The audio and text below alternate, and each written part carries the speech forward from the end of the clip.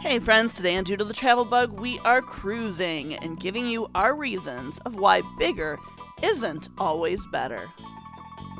This travel family are no strangers to cruising. We've been on many different cruise lines and sizes, and yes, we have been seduced and booked some of the monstrously humongous ships sailing today. This is the best one yet. Yeah? Oh, don't listen to that guy. He doesn't have a job. He doesn't get an opinion. So more times than not, we're snagging a deal and going on a smaller and older ship. Now, there are a lot of advantages of cruising smaller ships. There's much lower cost and easier to navigate, but here's our top 3 reasons. Number C. Number 3. Are the extras important to you? Like, really? Now, it's cool to say, my ship has an ice skating rink on it. But my chubby butt doesn't ice skate on land, so I'm sure not going to do it in the middle of the Atlantic Ocean. What's important to us? The destinations. Let's go somewhere awesome. Hey, and entertain me, feed me, and put a cocktail in my hand between awesome places. I'll visit a theme park when I get home. Plus, we often find the entertainment on board works for the cruise line, and many times they swap ships at the ports. So the entertainer that just played one of the jumbo ships is now performing for a small, intimate group the very next day.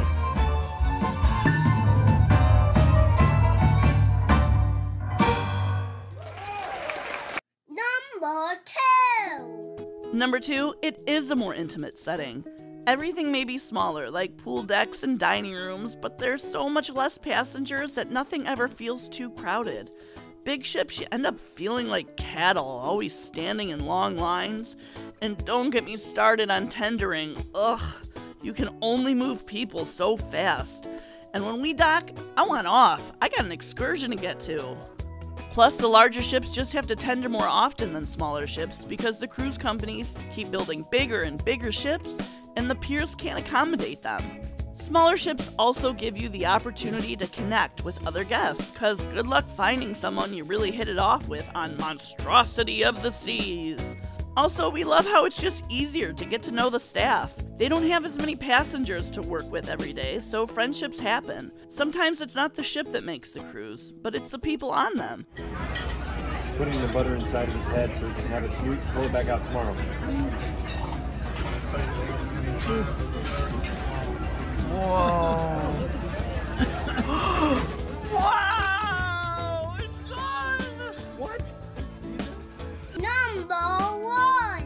And the number 1 reason to take a smaller ship are the itineraries. Hey friends, cruise ships are just super great ways to get around. Pick a cruise with a fantastic itinerary. That super duper gigantic ship you're going on, you're gonna pay for it twice. Once before you go and once while you're on it. Because humongous ships have more days at sea, period. This is how cruise companies squeeze every bit of cash out of their guests they can for these giant ships. When passengers have more days at sea, they're spending money on the ship's casino, bars, and shops. Smaller ships have more options for destinations. Some cruise ships are simply too large to squeeze into a port. Plus, cruise lines know that their clients who have traveled with them often want to go somewhere they haven't been yet, so the smaller ship is assigned those itineraries. Another thing to consider when taking a smaller ship is that it stops at ports that bigger ships don't stop at. The big ones go to the same islands, it seems like, and you'll see rows and rows and rows of ships. And here we are docked in St. Croix, and we are the only boat, and we have been the only boat here all day. So another check mark for small ships.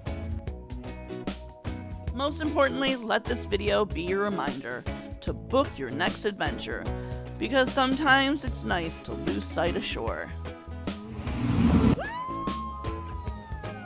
For more unique travel shows, like and subscribe to see where Due to Bug goes next.